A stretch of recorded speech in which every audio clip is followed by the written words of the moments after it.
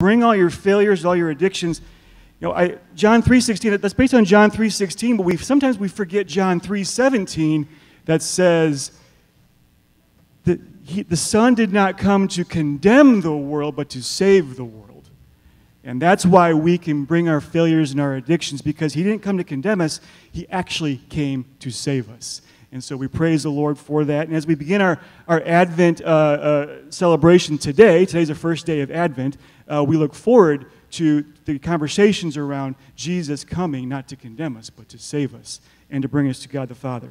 So we're glad you're with us this morning as we do celebrate those things and as we look to the Lord. And I want to make a couple announcements this morning.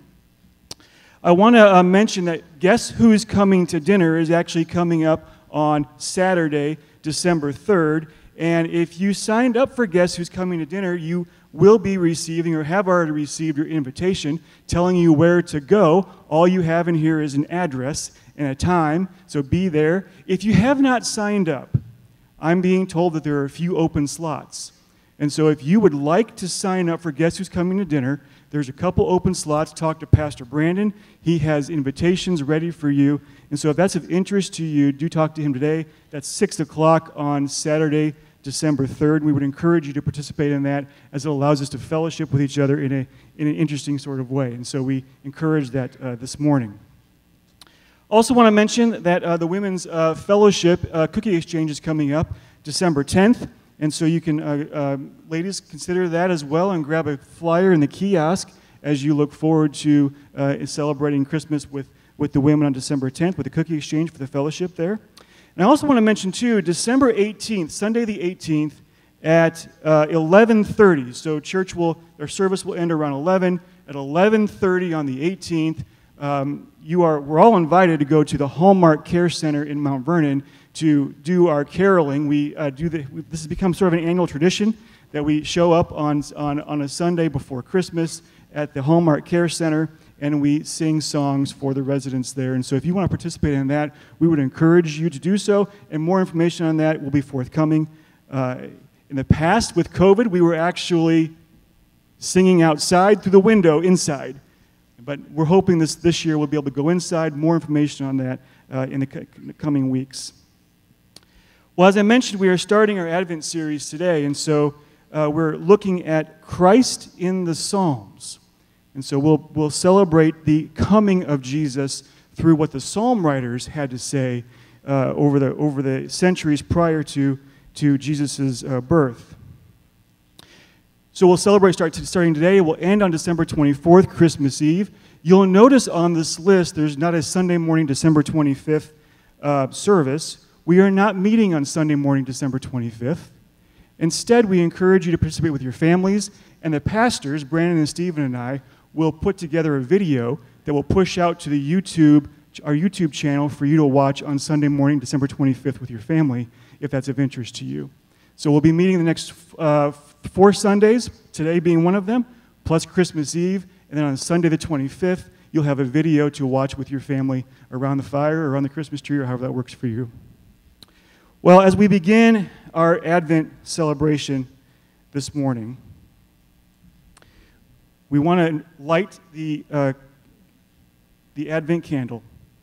And this morning, our Advent reading is from Isaiah chapter 9, verses 3 through 7, where Isaiah prophesies the coming of the Messiah. And here's what Isaiah says. He says, "The people who walked in darkness have seen a great light. Those who dwelt in a land of deep darkness, on them light has shined. You have multiplied the nation, you have increased its joy.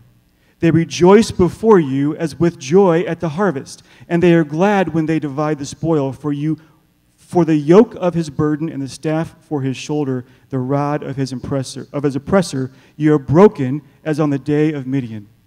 For every boot of the trampling warrior in battle tumult and every garment rolled in blood will be burned as fuel for the fire. For to us a child is born, and to us a son is given, and the government shall be upon his shoulder, and his name shall be called Wonderful Counselor, Mighty God, Everlasting Father, Prince of Peace. Of the increase of his government and of peace there will be no end, and on the throne of David and over his kingdom, to establish it and to uphold it with justice and righteousness from this time forth and forevermore. The zeal of the Lord of hosts will do this. Isaiah wrote this passage roughly 750 years prior to the coming of Jesus. And so the people of Israel were looking forward to his coming. They were excited about and considering the fact that the Messiah would be coming to save them. And so this morning we light the candle of prophecy commemorating that, and we too celebrate along with the Israelites with the coming Messiah. I'm going to pray for us, and we're going to continue to worship the Lord together in song.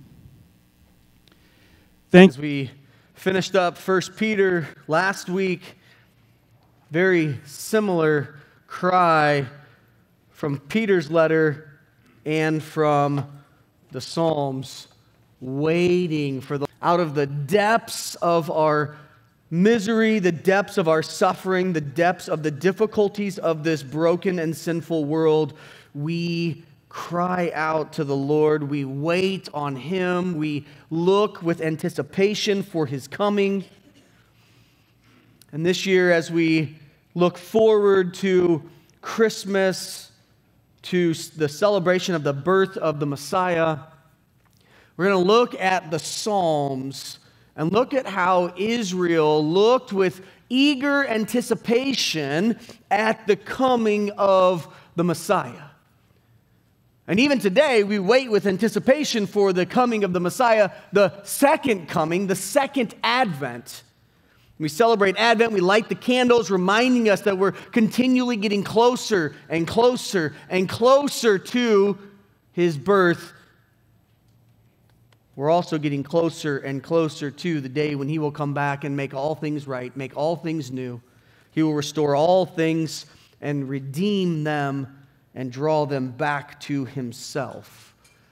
And as those candles continue to light week after week after week, let that be a reminder in your mind and your heart.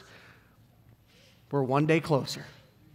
We're one day closer to the coming of our Messiah. We're one day closer when all will be fixed. There'll be no more tears, no more sadness, no more death, no more suffering. We'll all come face to face with our Maker. And so this morning, we're going to look at Psalm 130. If you have your Bibles, go ahead and turn there. We're going to read this. You're going to recognize the words because the song that we just sang is, I believe Shane and Shane put the melody together, but it's just a song mirroring this psalm. And so here's what Psalm 130 says. It says, "Out of the depths I cry to you, O Lord. O Lord, hear my voice. Let your ears be attentive to the voice of my pleas for mercy. If you, O Lord, should mark iniquities, O Lord, who could stand? But with you there is forgiveness, that you may be feared. I wait for the Lord. My soul waits, and in his word I hope. My soul waits for the Lord more than watchmen for the morning, more than watchmen for the morning. O Israel, hope in the Lord. For with the Lord there is steadfast love, and with him is plentiful redemption. And he will redeem Israel from all his iniquities." Will you pray with me? Heavenly Father, help us to see in your word that there is hope. There is the offer of forgiveness and mercy if we would just cry out to you out of the depths of our souls. Father, speak to us this morning through your Spirit. Convict us where we need to be reminded of our need for a Savior. Draw us, let us hit the bottom that we may look up and see you. Father, we want to be drawn into your presence. We want to see your glory shown forth. And this morning, Lord, we ask that you would speak through your word. In Jesus' name we pray. Amen.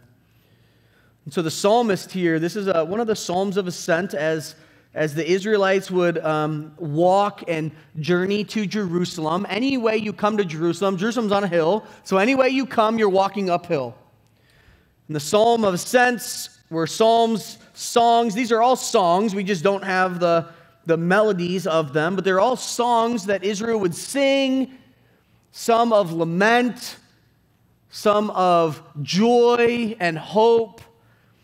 And this is one of the psalms that Israel would sing as they're rising back up to Jerusalem. And the psalmist here comes to grips with a very true fact that he is a sinner. He's hit rock bottom.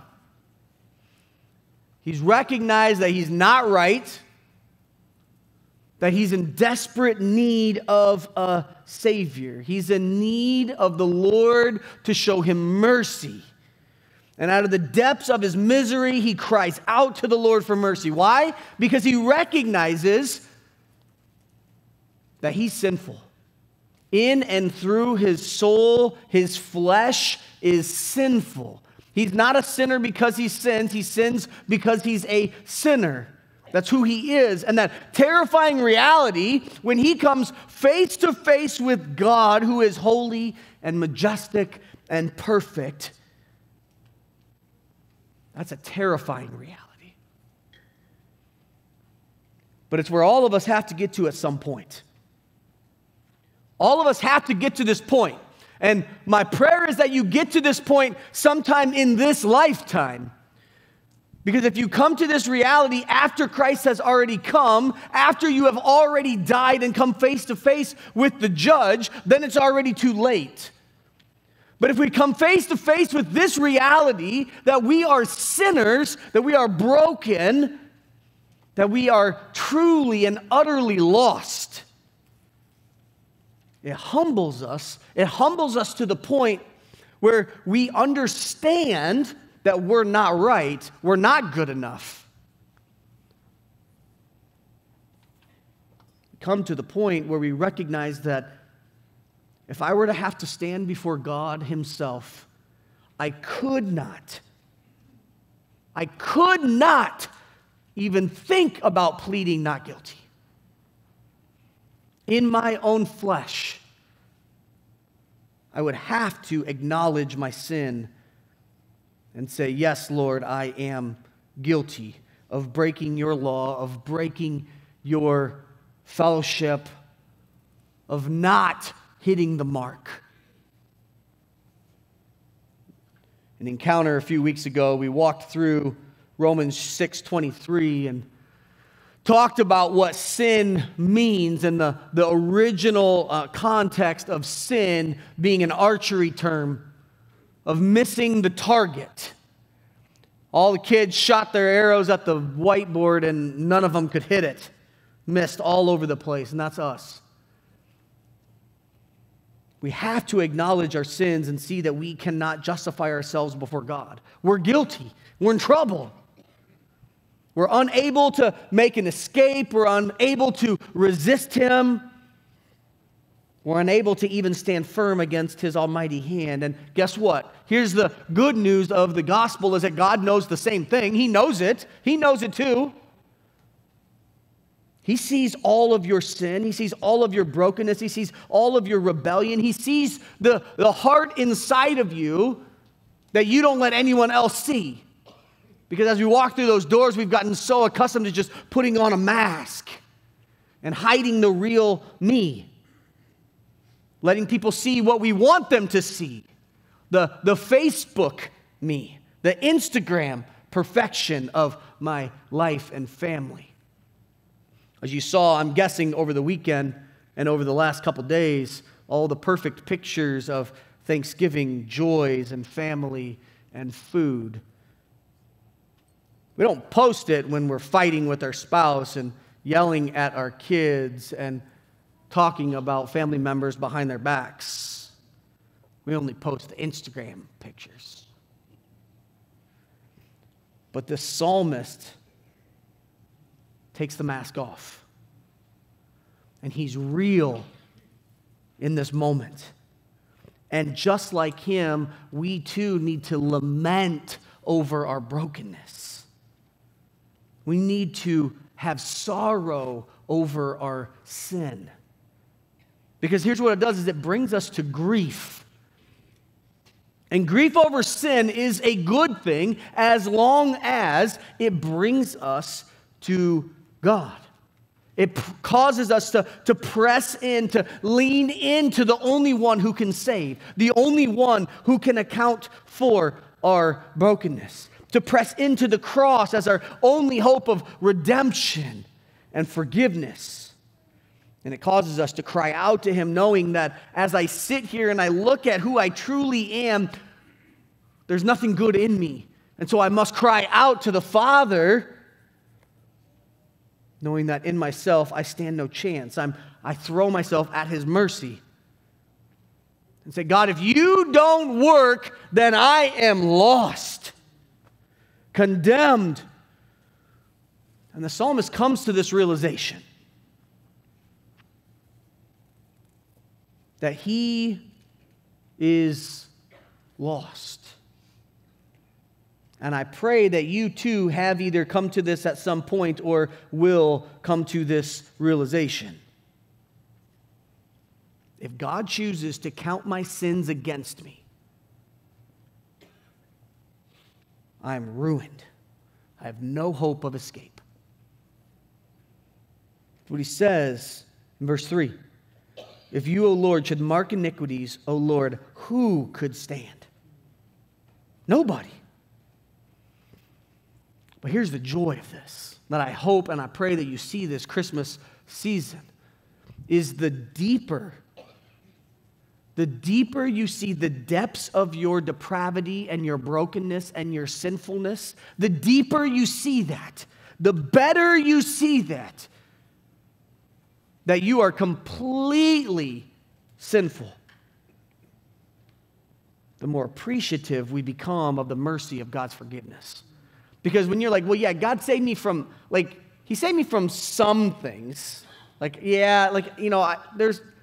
shouldn't have probably, cheated on my taxes. I probably shouldn't have, spent money in this way. I probably shouldn't have spoken to my wife like that. But I mean, those are like white lies, right? They're not like bad sins. Like I didn't kill anybody. I haven't committed adultery. Like, I haven't done the bad sins. But when we begin to see that it's not just little sins that come out of us, but that throughout us we are broken and sinful, then we see, well, God didn't just give me a Band-Aid. He didn't just dust me off. He completely washed me clean. I was filthy.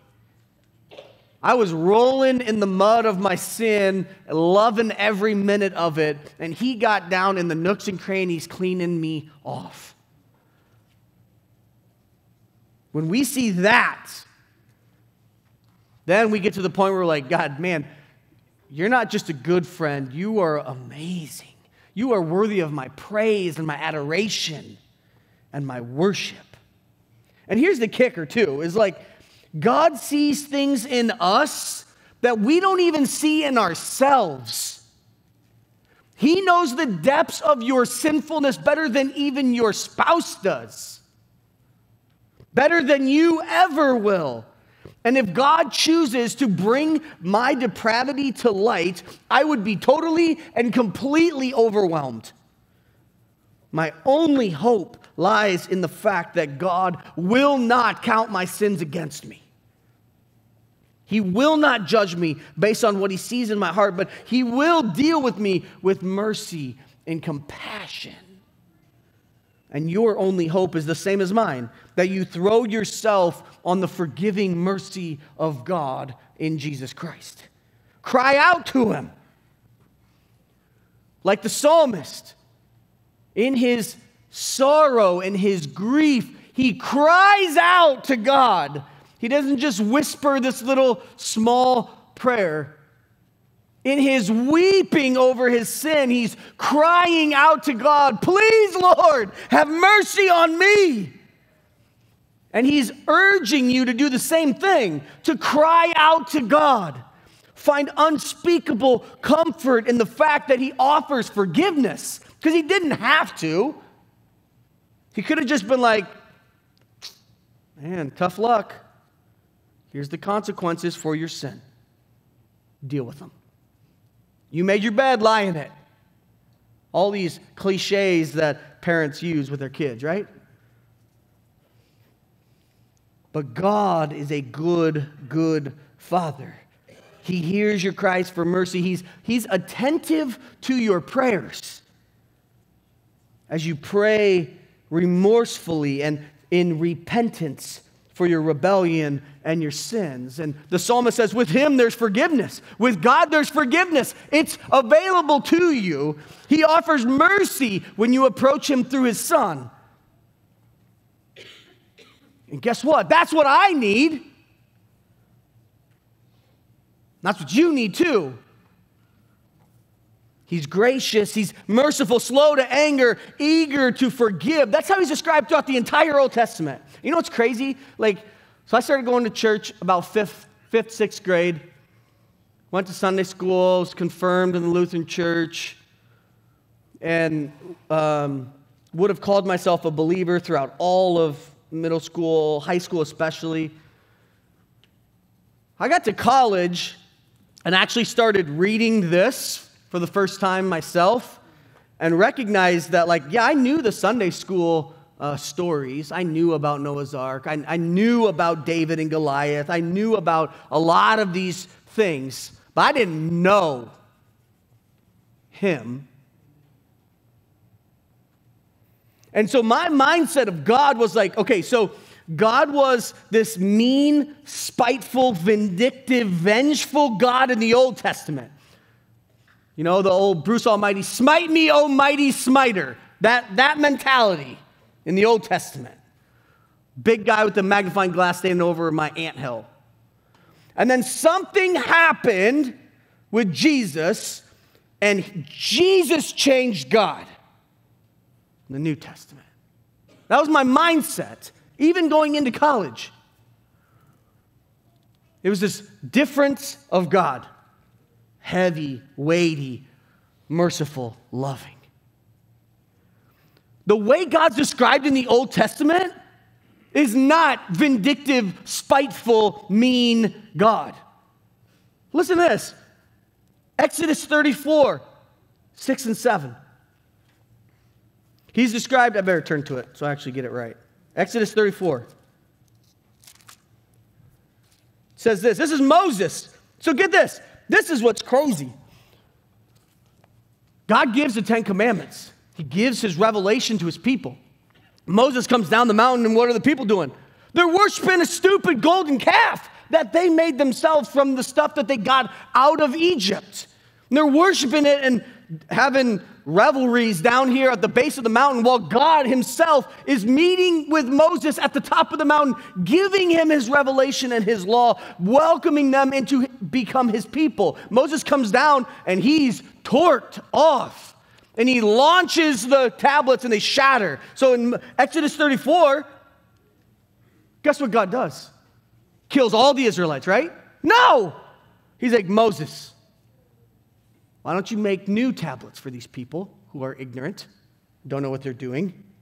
Look at verse 6 and 7. It says, the Lord passed before him and proclaimed, the Lord, a God merciful and gracious, slow to anger and abounding in steadfast love and faithfulness, keeping steadfast love for thousands, forgiving iniquity and transgression and sin, but who will by no means clear the guilty.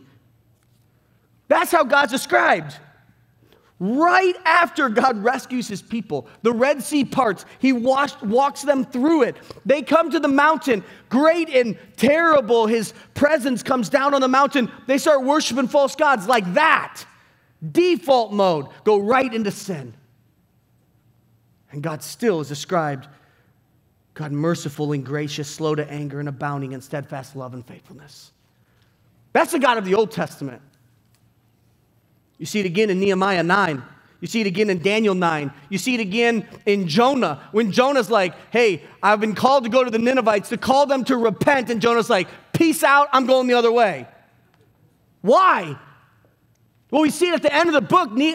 Jonah says why he chose to go the other direction. Because he's like, I hate those dirty, rotten Ninevites. I hate them. They're mean and they're cruel and they're nasty. And I knew God. I knew that if I went and they chose to repent, that you would forgive them. And I didn't want them to get forgiveness. That's Jonah. Sounds a lot like me.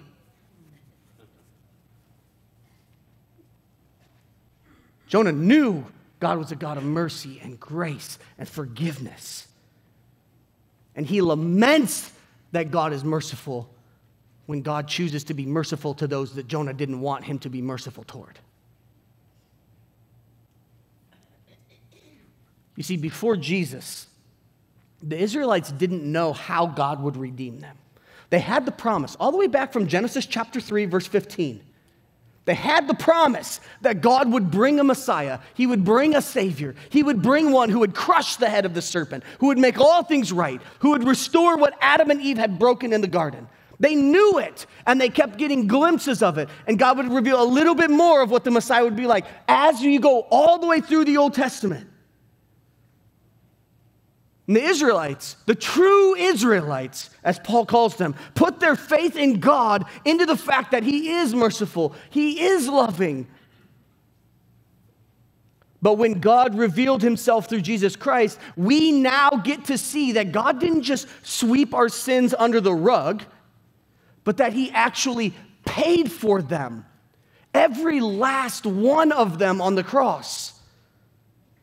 And so on this side of the cross, you are blessed beyond measure because you live on this side of Jesus. And you get to see the whole picture, all of it. You get to see the whole storyline. That when you cry out to God out of the depths of your sin and your misery, when we cry out to Him for forgiveness and mercy, He offers it through what Jesus did on the cross. Based on Jesus' shed blood. That's our only hope of being pulled out of the horrible pit of misery and sin that we find ourselves. I stand redeemed by grace alone is what we just sang in that last song. I stand redeemed, forgiven, perfect on grace alone, through faith alone, in Christ's shed blood alone. With God, there is forgiveness. That's what the psalmist wants you to hear in this song. With God, there is forgiveness. And so what do? Well, the psalmist tells us what to do. He pleads with you. Here's what he says. Verse 5. I wait for the Lord.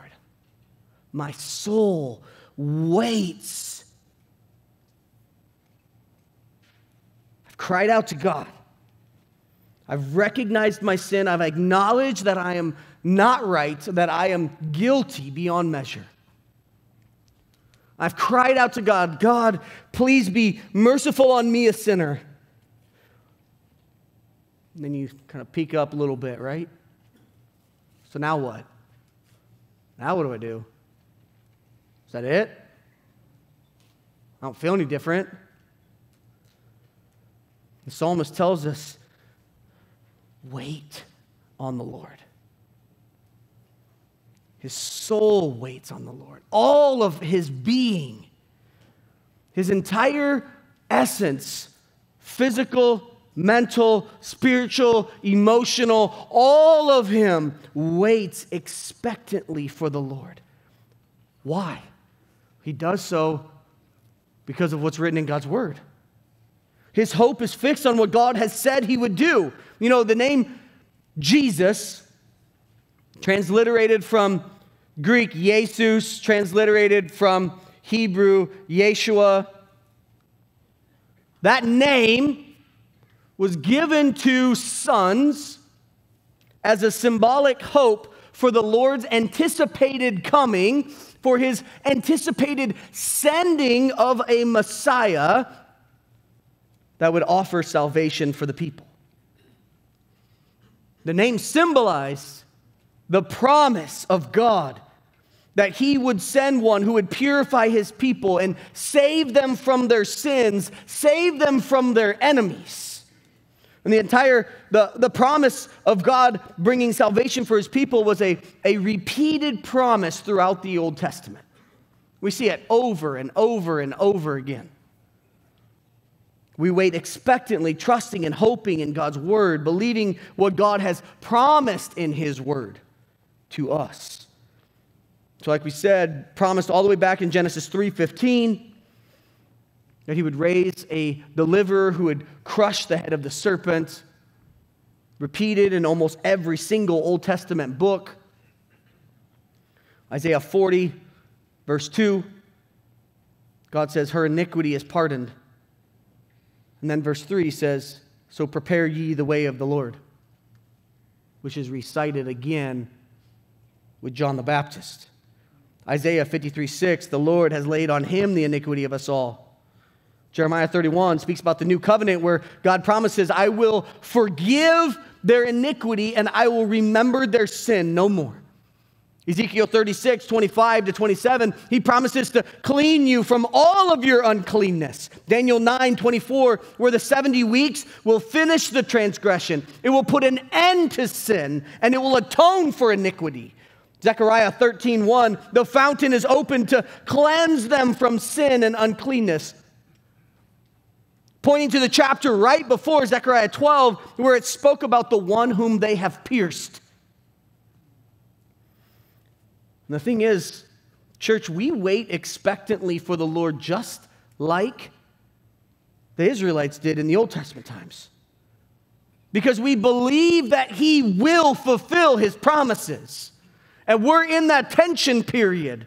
The already but not yet. Like, yep, He saved me from my sins. Yep, I see that sin is losing its grip on me. I see that I'm becoming more holy. But I'm not there yet.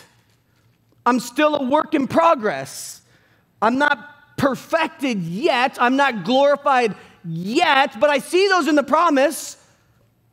We're in that tension period. And so just like the Jews sat with their eyes on the horizon, waiting for the Messiah to come, for them to see the salvation of the Lord. Well, okay, we can see that. That was found in Jesus. But we're still waiting, looking at the horizon, saying, now fulfill it completely.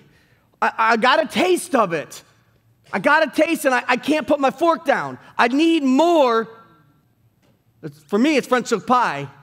Like you get one taste and you got to eat as many pieces as are in the pie tin, right? The reason that we keep our eyes fixed on the horizon waiting for Jesus to come back is because we trust him. We believe that he's going to do what he said he's going to do. We believe his word. We hope in his word as we wait and we keep looking at it and like, man, I got to get a little bit more in me because I know that there's more promises in here that I haven't pulled into my heart yet. And there's more pieces in here in his word that is going to give me more hope and more anticipation and continue to build the excitement in my heart. And I hold fast to those promises because guess what? My flesh doesn't want me to. My flesh wants to convince me that your hope is in you. My flesh wants to tell me the same lies that Satan told Eve in the garden. Did God really say that? Like, I think you're just dreaming that. Maybe you had a dream about that and like, he didn't really say that. You're twisting God's words. Are you sure that God's not holding out on you? Are you sure that he's really offering you the best life?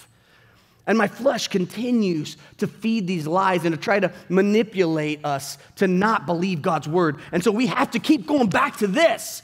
And be like, nope, it says right here, God said, with you there is forgiveness. God said, he promised, I'm coming back to redeem my people.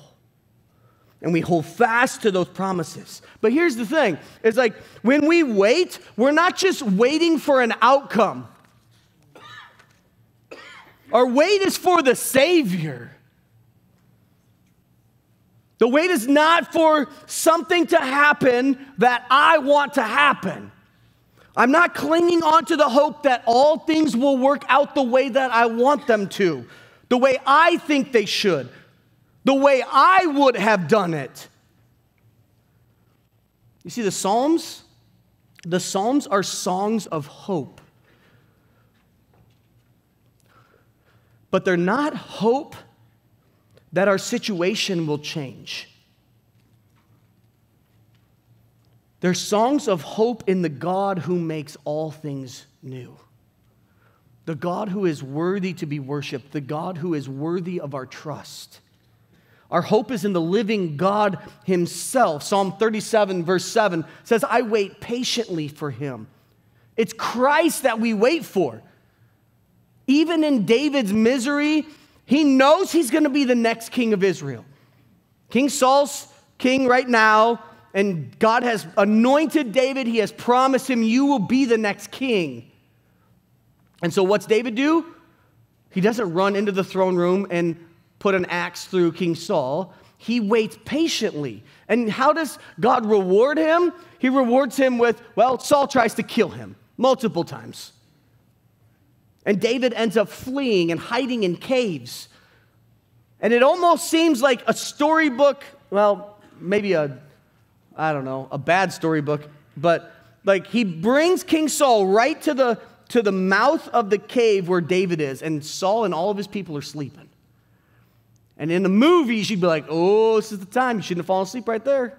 King David's going to come out, slaughter them all. He's the hero, walks into Jerusalem. Everybody praises him, right? David comes out with his knife, and he cuts off the corner of Saul's robe and then goes back. Just to say, I could have, but I chose not to. I'm not going to kill the Lord's anointed. He's waiting on the Lord's timing, on the Lord's salvation. He does the opposite of what Abraham and Sarah did. He does the opposite of what every sin-stained person would probably have done in that situation. We wait patiently for Christ because it is Christ who will satisfy me. Only Christ. I will wait for you, the way the song goes, until my soul is satisfied. I will wait for you, for your love is my delight. Is that how we wait as the church? Verse 4 says, with you there is forgiveness that you may be feared. You see, God's purpose in forgiveness is that we may fear him. Not fear as in being scared of, but feared as in reverence toward him. Being in awe of him, astonished at who he is and how he acts. That he would be praised and worshiped and served in reverence. He is most glorified in us when we are most satisfied in him. And when Jesus himself is the one that I wait for, the one that I long for, the one that I yearn for. I yearn for the day when I will get to see him face to face and feel the warmth of his embrace. As he says, welcome home. I've been waiting for you. I've prepared a place for you. I love you. You see, that is what sustains us. That keeps me pressing forward. You see, that is when my heart finds its true satisfaction in Jesus, not in my circumstances. Not in, are you going to get me through this current suffering trial period? Are you going to work things out the way I want them to with this instance? But instead, it's Jesus, it's you I want. I count all other things as lost compared to the surpassing value of knowing you. Is that the cry of your heart? When He is your greatest treasure, your deepest longing, the only thing that your heart waits and groans for, then He is truly glorified in you when He is your greatest prize. And the psalmist, he was waiting for the Lord. He wasn't waiting for deliverance out of his situation. He wasn't waiting for his finances to finally hit the black. He wasn't waiting for anything else. He was waiting for the Lord Himself. And the way that we wait is as one who has confident assurance of His coming. Look at verse 6. It says, my soul waits for the Lord more than watchmen for the morning.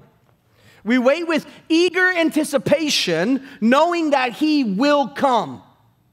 Knowing that when He arrives, mercy and compassion will be what He meets us with. You see, the night is darkest right before the dawn, where there are no rays of light coming over the horizon. And it's in that darkest part of the night that the watchman keeps his eyes keenly on the horizon. And where's he facing? He's facing the east, because he knows that's the direction the sun's going to come up over. If he's facing the west, well, he's going to be mistaken. But he's keeping his eyes peeled for that very first ray of sunlight to pop over the horizon. He's keen to see it, knowing beyond a shadow of a doubt that it is coming. He can almost see it. He knows what it means too. You see, for the watchman, the night watchman, the first ray of sunlight, when that sun popped up over the horizon, that meant his watch was over and his replacements were coming to relieve him. And if you're standing there and you're watching the watchman on the east side of the gate and he's staring off, waiting, he's like, it's coming. Here it comes. I'm getting ready. I'm almost ready. I'm ready to be done with this shift. I know that sun's going to pop up any minute now. You'd be crazy if you asked him, why do you think the sun's going to pop up over there? Like, why are you waiting? Are you sure it's going to rise today? Are you positive? Why do you wait for it? And the guy's like, of course I'm positive the sun's going to rise. Why do you ask a stupid question like that? That's the same kind of assurance we should have that Christ is coming again. When someone asks, why are you waiting for Jesus to come back? You should look at him with absolute stupor on your face. What are you talking about? Why wouldn't I wait for him? I know he's coming back. Did you see the sunrise this morning? Jesus is coming back. He came once. He said he would come back. He's never broken his word ever in the history of ever. That exact same confidence that when he comes, forgiveness is coming as well. That's the kind of confidence we should have. His covenant is more assured than the cycle of the day and the night. It's more faithful than the rising of the sun. He will return mercy towards me. His mercy is everlasting. You know what's crazy? Is the sun and the moon, the rising of the sun, the setting of the sun, one day that's going to pass away. There will be no more sunrise to wait for. Isn't that crazy? At some point, it will be the very last sunrise. At some point, it will be the very last sunset. Because in the new heavens and the new earth, Christ is our light. There is no sun except for the Savior. And he never sets. The mercy of Jesus is more faithful than the rising of the sun. Because his love is eternal. His mercy will never pass away. Nothing can separate you from the love of God in Christ Jesus. Nothing.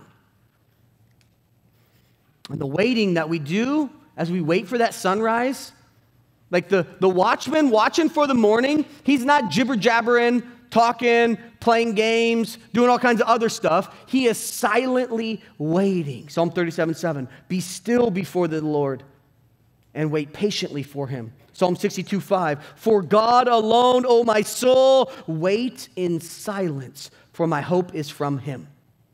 I can wait patiently, silently, confident in his working, confident in his plan for me, confident in his timing. But here's the problem, is that silence and stillness is something we've lost in today's age. I was thinking about this the other day. I was trying to think of the last time that I sat in a waiting room, silent and still, without getting my phone out, without having a book to read, without picking up one of the dozens of magazines sitting on the side tables. When was the last time you just sat and were silent? No distractions. Nothing but a clear mind and quiet. For some of you, it's probably when you're sitting in the deer stand or the blind. When were you silent before the Lord? You see, we want to be busy. We want to be entertained while we wait. With children, you recognize this real quickly. They always want something to do. They sit for 30 seconds on the couch and they're like, I'm bored. What are we going to do? Yet as adults, we do the same thing. We've lost the ability to simply sit in silence, to wait patiently, to sit and be still and be quiet, to hear that still small voice of the Lord, to wait on him without the need to do, without the need to speak my piece, without the need to act. God, you're taking too long, so I'll just do it myself.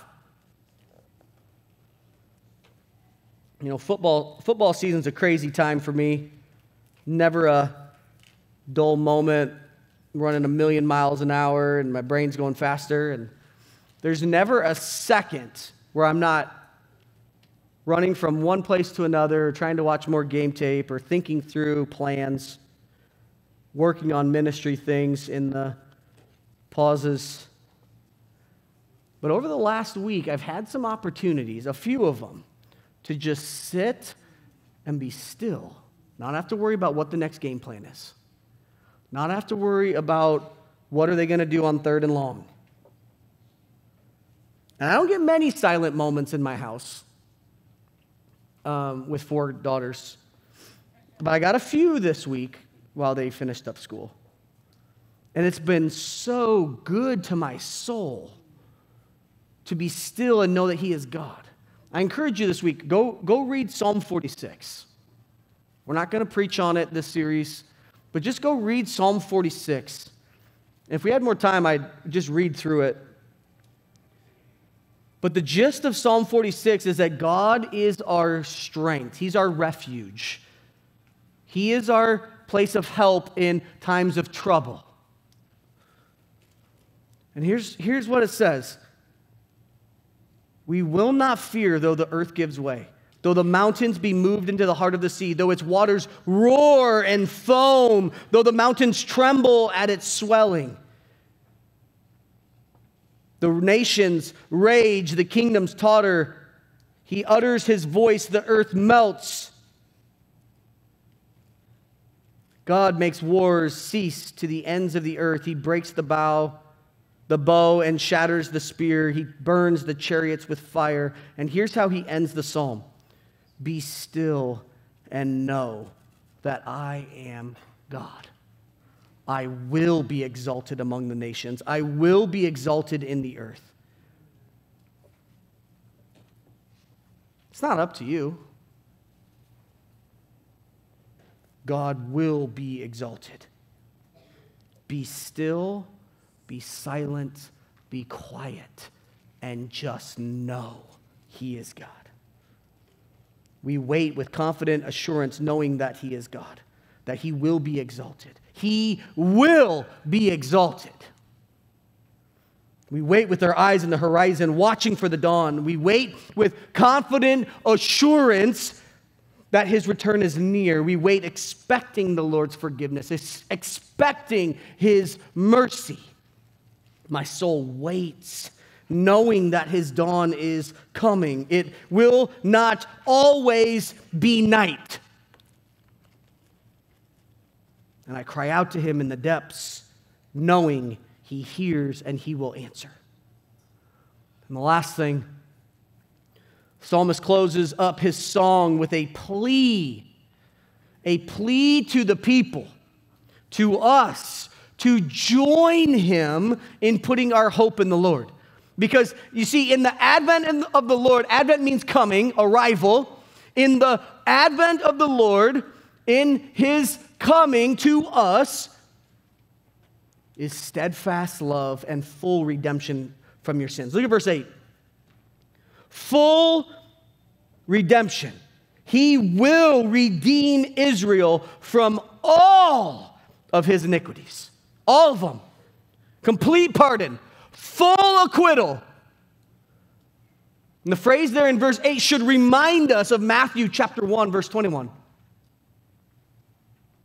Where the angel comes to Joseph in a dream. Because he's thinking about how to divorce Mary quietly. Because she's pregnant. I did not sleep with her. Thus, she must have slept with someone else. We need to end this marriage agreement. He's like, I'm going to do it quietly because I'm an honorable man. I don't want to shame her. I don't want to disgrace her in town. I'm going to do it quietly. And Joseph goes to sleep, and an angel comes to him. And the angel assures him, this is the Lord's doing. And here's what he says. The angel says to Joseph in verse 21, Matthew 1:21. He says, she will bear a son, and you shall call his name Jesus, for he will save his people from their sins. He will save his people from their sins. With Jesus comes full redemption from your sins. In Christ, there is abundant mercy, abundant forgiveness. It is full. It abounds out of. It's not limited. It cannot be exhausted. His mercy is enough for all of the needs of the sinful and all of the suffering. The provisions of his mercy and grace are inexhaustible. We went down to Florida this spring to do the whole Disney thing. What was one of my favorite parts of vacation was just sitting on the beach at the end of the week, watching the waves crash in. The same beach that's no longer there because of the hurricane. But the waves just kept coming. They kept coming. They kept coming. They kept coming. And you're like, how many waves are there in the ocean? Right? Like, have you ever thought about that? It's kind of a stupid question, but like, they just keep coming. They don't stop. But that's what the mercy of God is like. It's inexhaustible. They don't run out. They just keep coming like clockwork all the time. It keeps coming. It never runs out. It's like the ocean. It's still plentiful after millions and millions and millions of waves. There's still waves crashing against the shore. Or how about the sun that's shone forth for ages and ages, and it continues to shine. It continues to give its warmth with undiminished splendor and glory. There's no end to the mercy of the Lord. There's no limit to his amazing love for you. You see, we find forgiveness and redemption in the mercy of the Lord through Jesus. He will completely and eternally save his people. He will completely and eternally deliver us from the clutches and power and stain of sin. We will be washed white as freshly fallen snow, pure and clean before our loving Father, and he wraps us in his spotless robes of his Son. The psalm begins with the depths of despair and sin and brokenness. Begins in the world. But it ends at the highest heights of heaven. Triumphant hope of complete and eternal deliverance, forgiveness, and salvation. Because in Christ there is hope. Do not despair. Do not fear. The morning will dawn. His light will break forth. Joy will come with the morning. And put your hope in Him, your trust in Him alone. And the psalmist says, do as I have done. Cry out. He is faithful. I have found Him merciful. Follow me to the Savior. He is coming. And as we wait for the second coming, we wait and we watch, knowing it's as sure as the rising of the sun. Heavenly Father, we need You. There are no ifs, ands, or buts about it. In ourselves, we are lost and without hope in this world. But with You, there is forgiveness, there is mercy, there is joy in abundance. Our hearts cry out that You and You alone satisfy. And Lord, as our hearts find their full satisfaction in You, may we cry out to those around us, come join me as I wait for my Savior. And help us to keep our eyes fixed on the horizon, knowing that at some moment, any moment, Your ray of light will pop over that mountain. In Jesus' name we pray. Amen. Come, Lord Jesus. We know He's coming. It's as sure. We're confident of it. He's promised it. He's written it down in His word for us that we may not even question it. But what will we do as we wait, as the butterflies start to flutter around in our stomachs, knowing He's coming back? We light those candles. Begins to become more. And then there's 2, and then there's 3, and then there's 4. You're waiting for the day. And as we wait silently, in the stillness, in the calm, not agitated by all the waters around us, raging and roaring around us, all the happenings of this world, we're still and we're calm because we're fixed to the rock that is Jesus. And He's immovable. He's not moving. He's not going to abandon you. He's not going to leave you. He's not going to fail you. So as we get excited for Christmas this year, as we walk through this Advent season preparing for His arrival, remember, He is God. Nothing is impossible for Him. Nothing can pull us out of His hands. Nothing can separate you from His love. Rejoice in that this Advent season. Rejoice in that and sing, we will wait for You. Go, church. Go and be blessed. So